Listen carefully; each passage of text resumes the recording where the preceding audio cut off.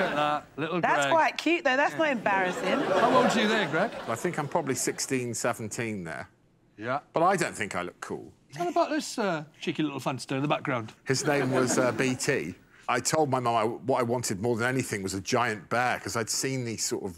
There was a period in the 80s where giant bears were all the rage you could sit on. They were like chairs, almost. She said, oh, we don't need to spend a load of money on a giant bear. Me and my friend Carol can make one of those for us. And then she used to go off once a week and come back and go, ooh, someone's got a little treat coming this Christmas. and then at Christmas Day I opened it, and that monstrosity. I mean, look at the size of its head. You didn't sleep with that in the room, surely. Oh, Josh.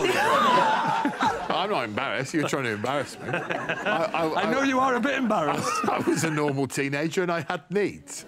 And it just... On one occasion, BT was able to fulfil those needs. Do you know what's awful about it? Is it hadn't occurred to me to fornicate with BT. Obviously, because look at him. He's not my type. But the honest truth is that I came into the bedroom one day when I was obviously going through some horny 15-year-old phase, and I realised that BT had started to come apart. Started to come apart in the... I'd love to see that on the repair shop, actually. Oh, please take it on Celebrity Repair Shop.